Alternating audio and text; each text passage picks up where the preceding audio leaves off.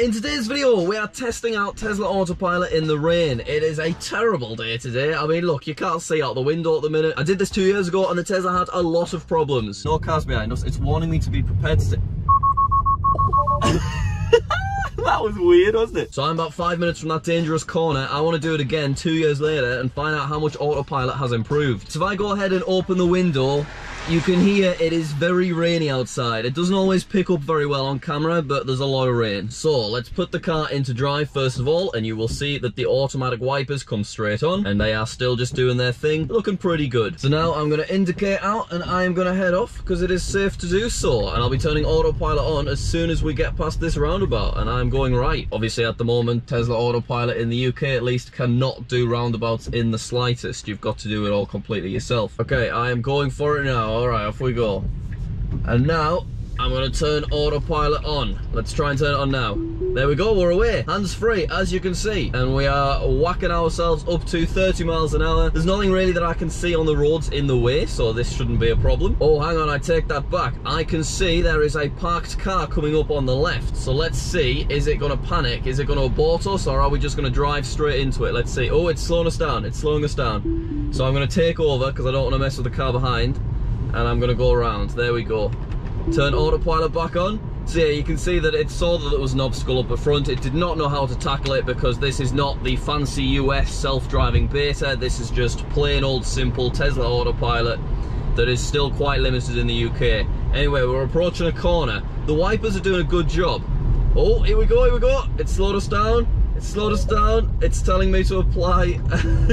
It tried to tackle the corner. It did not know how to do it. So that little beep was telling me that I needed to grab hold of the wheel. But whatever, it doesn't matter. Anyway, we are going left. You can see on the little screen that... Why did it beep? I got told to take control immediately because the vehicle was departing the lane. It's because I was going left. That's why I was departing the lane. I was indicating everything. There was a junction, but whatever. Okay. I think Autopilot thought that I was sliding off to the side of the road, but I was literally just turning left, you know? So yeah, the automatic wipers at the minute are doing a pretty good job. I have found that in lighter rain, when they're smaller raindrops, the wipers don't turn on fast enough. But I will say, it probably doesn't show on camera, there are some streaks across the windscreen. I think maybe my wipers need replacing. Anyway, I'm going to turn Autopilot back on. We've got no cars behind us or anything, so this is a good opportunity to test. We have a tricky corner coming up, and at the moment Autopilot is just accelerating. Whoa! Oh my god, I had to take over there. It was tackling that corner at about 45 miles an hour, which is just way too quick. I don't know what it was planning on doing there. Let's turn Autopilot back on. Oh, it's not letting me because I've been causing too many problems. So what I'm going to do is I'm just going to slow down. I'm going to put myself into park, and that basically resets Autopilot. So there we go, we're in park, and now I'm going to set off again and we should be totally fine. So should we try and turn Autopilot on? Oh, it's still actually telling me it's not available, which is quite interesting. Normally it does fix. Let me have another go. Stop telling me that auto steer is unavailable. Right, I'm going to a stop. I'm going to put my indicators on. I'm going to go into park. Alright. I'm going to set back off now, there's no cars around. I want to see, will it let me turn Autopilot on? It might be because there's no lanes on this road, in all fairness. Yeah, it's still not available, so I'm just going to have to go around this car. And I'll try on the road up here where there's like better road markings, because to be fair, the road markings are pretty much invisible here, particularly with all the rain. Alright, here we go. So these are proper road markings, so hopefully I should be able to turn Autopilot on now. Yeah, there we go. It was just because of the rain, it didn't like the road markings. So it is taking us up to the speed limit. But I am actually going left here, so I'm going to have to abort that. But we are approaching that dangerous road, the one that Autopilot really struggled with 2 years ago. Okay, let's turn Autopilot on here, and as you can see, we're currently in a 30, but we're coming up to a national speed sign, so it should automatically increase our speed to 60. Is it going to do that? No, I have to click this button. Okay, I've clicked it, and it is now accelerating us. We've got a good lane position, this is all very nice, but we are coming up to a train crossing. And in my experience, it tries to fly at top speed over this train crossing, which is actually pretty dangerous. Yeah, you can see that we're at 60 miles an hour, and this is it gonna slow? Oh my god, I'm gonna have to abort. You can't go that fast over a railway line, what are you thinking? Oh, but I'll tell you what, I don't know if you can see in the background, the train's about to go past, so it's probably a good thing. Anyway, I've turned Autopilot back on, and we are about to get to that corner where we got thrown off the road 2 years ago. Okay, it did not swerve around that puddle, we kind of went into it. It is accelerating us quickly, faster than I would like to be traveling, to be honest. Oh, we got more puddles. More puddles. It's slowing us down. This is good. This is good. It's slowing us down to 45 miles an hour. I've not done anything yet. Not too close to those cars. Here's our corner. We're going at 30 miles an hour. Wait for it. Wait for it. No cars behind. Oh, it thinks it's a junction line, but it is just a puddle. It's literally just a puddle. That's really interesting. Autopilot unable to proceed. Please take over. I've got no traffic behind me. You can see that it was beginning to try and swerve me off the side of the road, but instead it came to a stop, which in all fairness is safer than what it did this time 2 years ago. 2 years ago, we just slid straight into that little side road. All right, I'm going to turn autopilot on again here. Oh, no. Auto steer is unavailable for the rest of the drive, so I'm going to have to reset it by going into park. So I'm going to turn into this caravan park really quickly, and I'm just going to do a quick spin round while there's nobody about. All right, and now let's put ourselves into park to reset autopilot, and I'll take it out of park. And hopefully it shouldn't scold us anymore. So I need to be indicating, and I need to be heading down here, please. Thank you very much. How delightful. All right, so this has some tricky corners, which I wasn't allowed to try autopilot on, but I'm going to do it now. Autopilot is on. Please keep your hands on the wheel, of course, at all times. And now we are currently accelerating, picking up speed towards 60 miles an hour, even though we are approaching some pretty tight corners. All right, it's stopping us at about 52. We're definitely approaching this corner too quick. But it did it. It took us down to 45, and now it's taken us down again, which is good. It's telling me to prepare to take over, but it actually did that quite nicely. So let's see how it does this last corner. Oh, it's slowing us loads. 20 miles an hour. Oh, oh, oh. Tricky, tricky, tricky, tricky. But not bad. I mean, it took us way too far wide because it was avoiding the puddle. I think it thought the edge of the puddle was the edge of the road, which is obviously not true. But in all fairness, it was nice to see it slow down at those corners, but it definitely should have slowed down a little bit more, and it definitely shouldn't have gone anywhere near as wide. All right, I want to do the whole corner again, but not until I tell you about Ridge Wallet. For years, I carried around a big wallet that looked like this. It was all bulgy in my pocket, and my cards aren't particularly secure. But 2 years ago, I started using Ridge Wallet, and I realized that everything you use these for can be contained within one of these. This is the wallet I've been using for the last year, but I've just upgraded to the new forged ember design because it just looks really, really pretty. Ridge wallets can safely hold up to 12 cards, and they securely hold money on their money clip on the back. You can see that my cards and my money is very, very safe. They've got absolutely tons of very pretty designs on their website, and to match my new forged ember wallet, I've also got the new forged ember key case. Why have your keys all jangling about and taking up a lot of room in your pocket when you can have up to 6 keys attached to this fella? Ridge are so confident in their products that they come with lifetime warranty and a 45-day test drive, so you can get a full refund if you change your mind. If you want to get any Ridge products for yourself, head to ridge.com/Jack, and if you use code Jack, you can get 10% off your purchase. Okay, time to get back in the rain. Alright, do you think it's going to do the exact same thing each time? I guess we'll find out.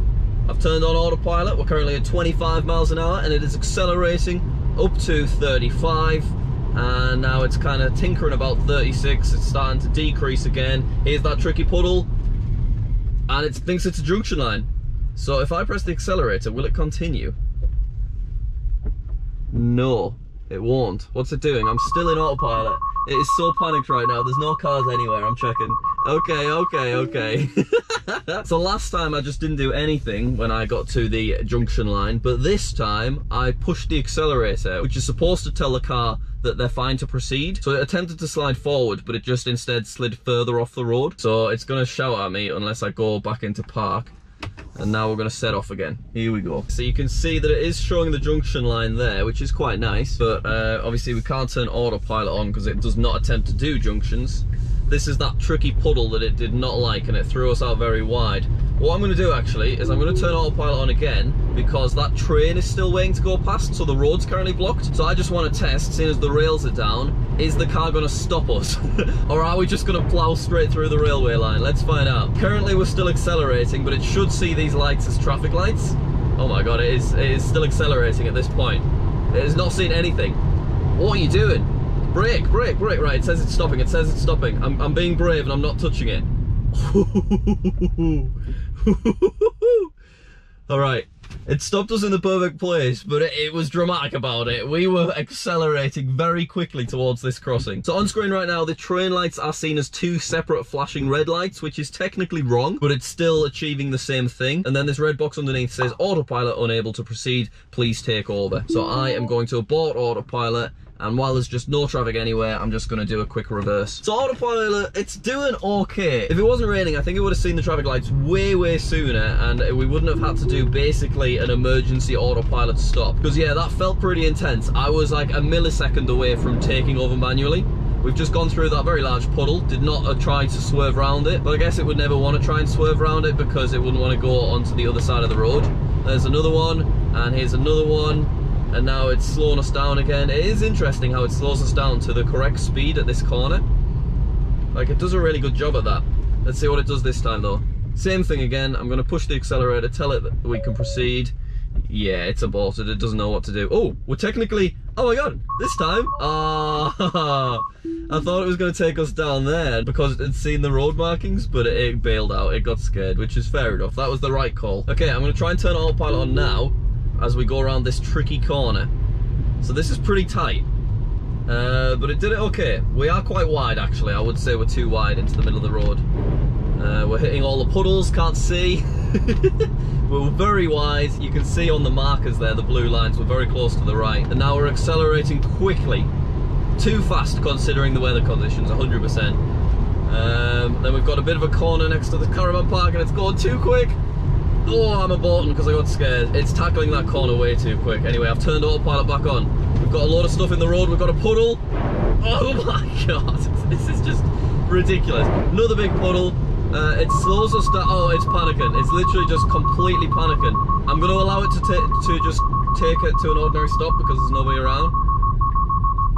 So I've not pressed anything. I've not interfered. It's really freaked out. The wipers are going really quick. Okay, you're alright. Let's go into park and let's all just have a breather, we're fine. That got intense, that got really intense. That was quite interesting though, because that was directly impacted by the bad weather. We were just on a straight road, which normally it would just plow through at 60 miles an hour. But because we hit those 3 puddles at speed, the water covered the windscreen and autopilot panicked because I guess it couldn't see when it was traveling quite quickly. So that was really interesting once again. Okay, I'm on a road right now that doesn't have any road markings, so I can't turn on autopilot, but I should be able to turn on cruise control. So this means I still have to steer, but it will keep me at 30 miles an hour unless it senses an obstacle. So let's see, will it slow down for any of these large puddles? I'm going through a big puddle right now. It's not slowed us down at all. I assume it is going to slow down for this van though. Yeah, it slowed down at a really good point there. That was some great speed. So we can just go around manually. And also we can see the stop sign, we can see the 2 30 signs on either side of the road. Everything's displayed really nicely there. Alright, let's end off with one final lap of this straight 60 and those tricky corners at the other end. So I can turn autopilot on now, and I think we just let it get up to 60, which it should do quite easily. So it panicked and aborted autopilot when I was driving on the other side of the road. Oh my god. And I've got a big puddle coming up here, so that might cause some problems. It slowed us down. Yeah, there we go, same kind of panic. The water flooded the windscreen and it's just put it into total abort mode, and we are now coming to a complete stop. The hazards are on, it's asking me to take over. Yeah, it hates those puddles. It just does not know how to tackle them at all, and then it only aborts once it's too late. But is autopilot ever going to be smart enough to go around a puddle at the side of the road? Because it would mean crossing onto the other side of the road. I mean, I guess it probably is. I'm going to turn autopilot on here. This is maybe, you know what? I'm not actually, because we don't want to get too dangerous. There was a puddle on this side, there was a big lorry on that side. It is not worth the risk, is it? Let's be honest. Alright, let's turn autopilot again. And now we're approaching those corners. It's very interesting seeing it just completely get scared when there's just water all over the windscreen. Alright, we're approaching the corner. It's slowed us down. It's panicked. It said forward collision warning and it's aborted me. So currently it's still in cruise control, but I'm controlling the steering, so I'll just see what speed it thinks is safe for this. 30 miles an hour, I'd say that is pretty good. And now tight bend, 28 miles an hour with all of that water. I felt a little bit quick, but okay. Let's turn autopilot back on. So here we go, we're approaching the train tracks again. They are open this time, and there is a big lorry on them at the moment, which is probably going to control our speed. Or maybe not. Maybe we're just going to fly over them at 60 miles an hour again. No, no, no. It's slowing us down. It's slowing us down. Alright, I'm going to let it happen. Oh, okay.